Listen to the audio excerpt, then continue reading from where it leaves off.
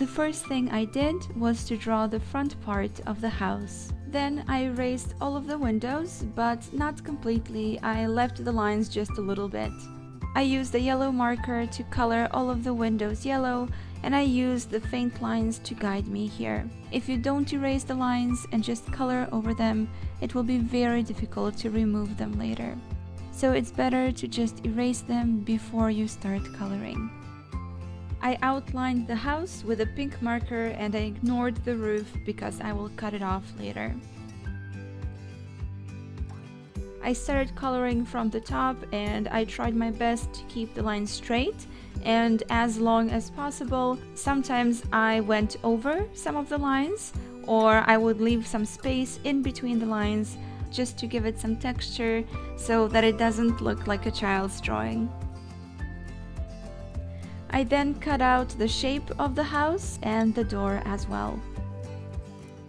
After that, I measured and drew the windows on thin cardboard. I decided not to draw the windows directly on paper because I thought it would look flat and boring. I carefully cut out each individual window and the door. I used a non-toxic acrylic marker to color all the windows and the door. I used non-toxic water-soluble glue to attach the windows. There was some excess glue when I pressed the window frames down, so I used the brush to remove all of it.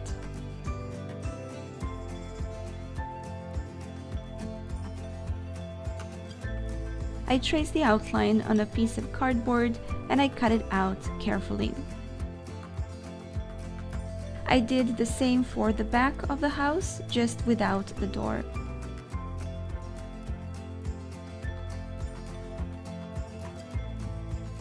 I made sure that the pieces matched perfectly and then I applied some glue along the edges of the cardboard.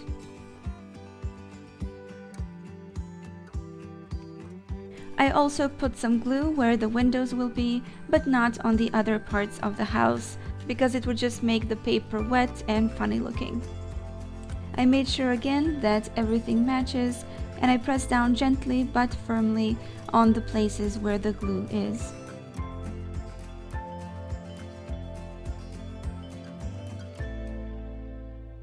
Then I cut out 2 strips of cardboard.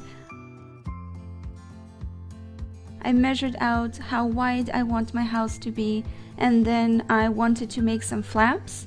I drew the lines and I cut only on one side. This is very useful because they will bend at a better angle. I wanted to attach it on the front and the back side of the house just to form a base so that the house would be able to stand before I add the other elements.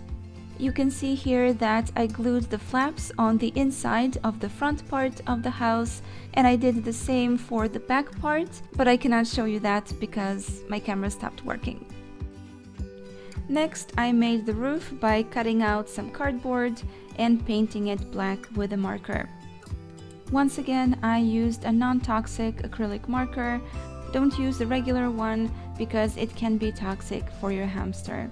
The roof will be a bit wider than the house, so I also colored a little bit from the inside.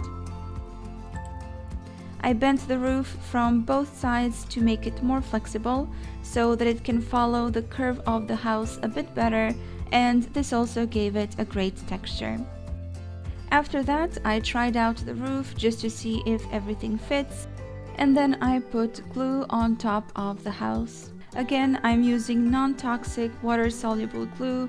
I dislike using hot glue because even if it is non-toxic, it can still cause a blockage in the intestines, so it's best avoided.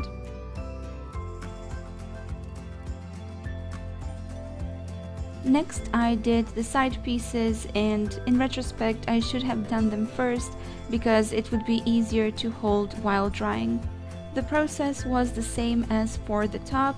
I cut the cardboard, painted it with a black marker, and then I put some glue on the base and stuck the cardboard on top.